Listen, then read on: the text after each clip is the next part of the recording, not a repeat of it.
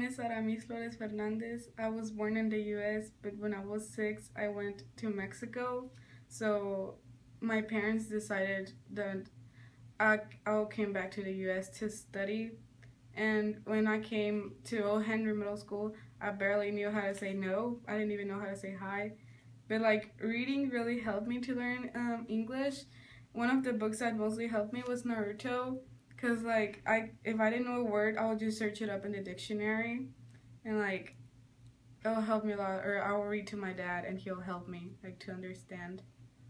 And did you read any other books besides comics? Yes, I actually went to book club like about 3 or 4 months ago, and like there was this librarian from Austin Public Library, and she showed me this book called Poisoned Apples. It's really interesting. It's about like poems about princes, but they're a little bloody, and like some of them say the truth, some of them don't. But like I really like them. And you have to kind of figure it out. Yeah.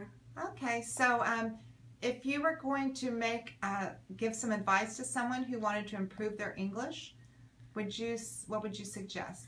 Well, I will suggest to like take some comics because they don't have a lot of words. Like they have images and like they can probably show you what kind of the word means. Exactly. And like some other books that I read when I was new, I would read like Smile or Sisters or like Drama Club. I don't remember. Yeah, those are good comics too.